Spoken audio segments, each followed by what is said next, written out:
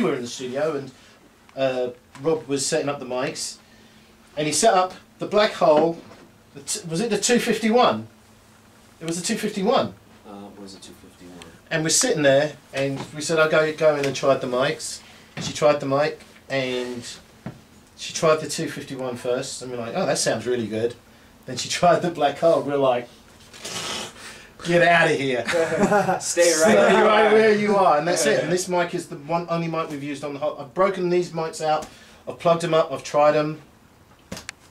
They're still good. They're still good. Well, on this voice, this thing is perfect. This mic is great for her voice. I mean, some of the stuff. Let me see what else I've got. I've been using them for strings a lot. Oh yeah? Unbelievable for strings. No, I can imagine. No EQ, just leaving everything how it is, and. I can only imagine. How do you place them for the strings? Well, I used them for viola. I had a lot of space in between it. Probably about 3 feet. Just coming down looking at the F hole right there. And I also used it for cello.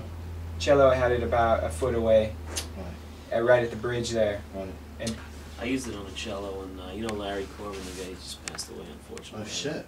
He's the dude in L.A., or he was the dude. Right. And when we did the train record that I told you about, I brought the black hole out and put it on his cello, and the orchestra were just kind of chuckling because they saw it. They never saw the thing before. What the And I hell said, is "Hey, that? if we have time, when we just see how it sounds," because it was a solo cello that entered in the halfway through the first verse. Right. So I had Larry come in at the end of the session, and it was I'm not sure it was on the cello originally, probably. Well, I don't guess, but it was Neumann Big Money Mike, and we listened to the two. And I said, "Larry, which one do you like?"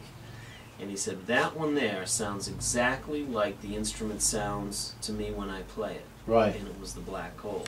Wow. yeah. Well, I hadn't worked with the black hole until you showed it to me. So, this is another one that we've done with the black hole. Well, they've all been done with the black hole. So.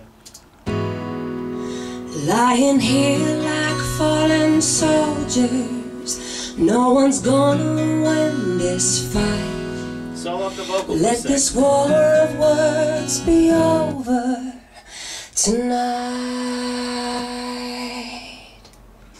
In the careless heat of anger, I shut you down. Sounds great. So how we gonna help each other now? It's better to have that there. 'Cause you're too pretty to cry. You're too pretty to cry. You're too pretty to cry. Hazel eyes. As my arms reach out to hold you, I can barely catch my breath. I keep choking on the silence and regret. 'Cause I love you more than angels, and that's all I know. It's like a song that keeps on playing through my soul. And you're too pretty to cry. You're too